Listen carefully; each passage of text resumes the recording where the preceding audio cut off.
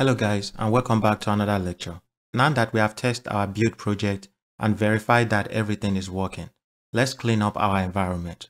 To clean up our environment, the first thing we are going to do is destroy the resources we created with Terraform. To destroy the resources we created with Terraform, we are not going to manually delete them in the management console. We will also use CodeBuild to destroy the resources we created with Terraform. To do that, let's go back to Visual Studio Code. In Visual Studio Code, select the apply terraform.sh file. Once you've selected, the next thing I want you to do is comment out your Terraform apply on line 13. Comment it out. To comment it out, press Ctrl and / on your keyboard. Or another thing you can do is add the hashtag sign in the beginning and it is going to comment it out. Once you have commented it out, on line 16 where we have Terraform Destroy, auto approve, I want you to remove the comment. To remove the comment, put your mouse here and press Ctrl / That is going to remove the comment, or you can remove the hashtag sign. So make sure it looks like this. When we make the changes and commit the changes into our GitHub repository, that is going to automatically start our build job. And our build job is going to run everything again, but this time, instead of running Terraform apply, it will run Terraform Destroy. So what I want you to do is save your file. Once you save your file, we are going to commit it to our GitHub repository and type a message. Once you type a message, click commit, then click sync changes. Now that we have committed the changes into our GitHub repository, let's go back to CodeBuild. In CodeBuild, select build project. And here you can see our launch EC2 instance build is in progress. So when we pushed our changes into the GitHub repository, that has triggered the build.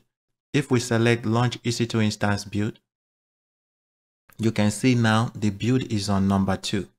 If you select the build name here, and if you select the phase details, you can see that the build has been submitted and it is currently in the queue.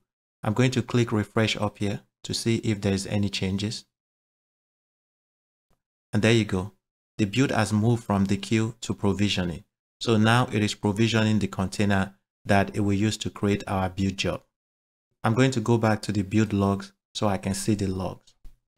We'll give it some time to create the container, and once it has created the container, we will see the logs.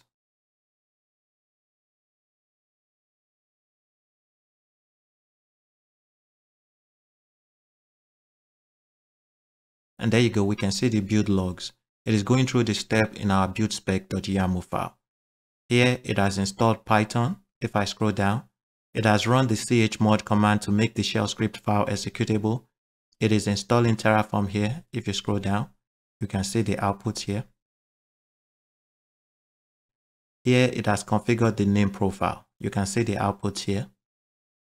And here it is applying Terraform. I'll scroll down. And you can see all the outputs here. If you continue to scroll down,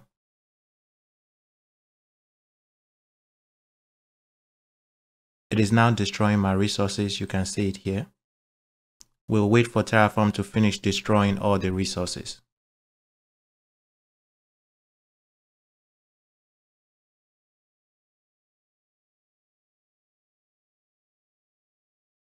And there you go. Terraform has finished deleting all the resources and the build is successful. So if we scroll back up, under status, you will see that the build is succeeded. So now if I try to go to my website, I shouldn't be able to access it because we just delete the EC2 instance we hosted the website on. There you go. I can access my website. It will continue to spin. Then eventually it will time out. So that's good. The next thing we need to do is go into the management console to see whether we have this EC2 instance in there.